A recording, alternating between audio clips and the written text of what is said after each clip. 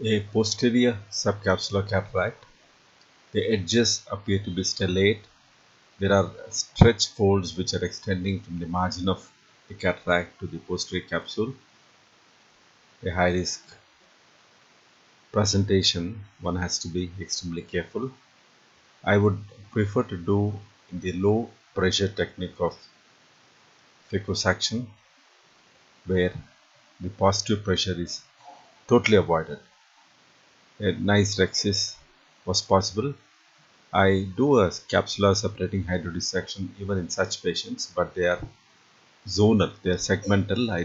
Fluid doesn't go under the opacity because I'm not sure how much is the adherence between the opacity and the posterior capsule. Being a soft cataract, I could manipulate it easily into the anterior chamber with two instruments. One is injecting viscoelastic through a 26 gauge cannula.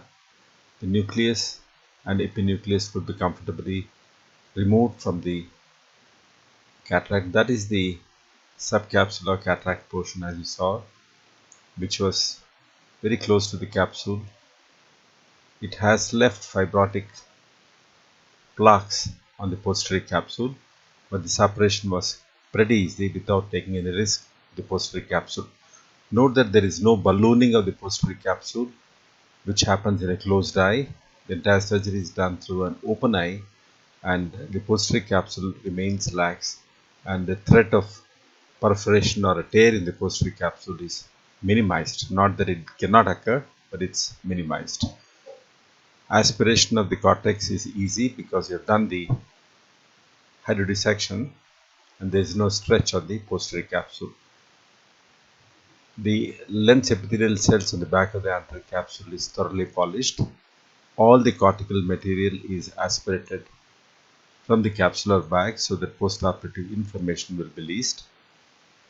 And an IOL is placed. Patient has opted for a multifocal lens.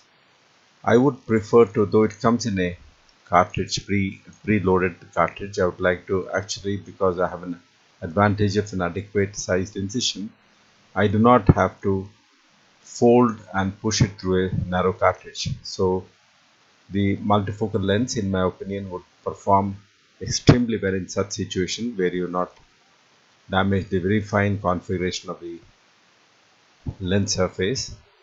Lens is implanted into the capsular bag.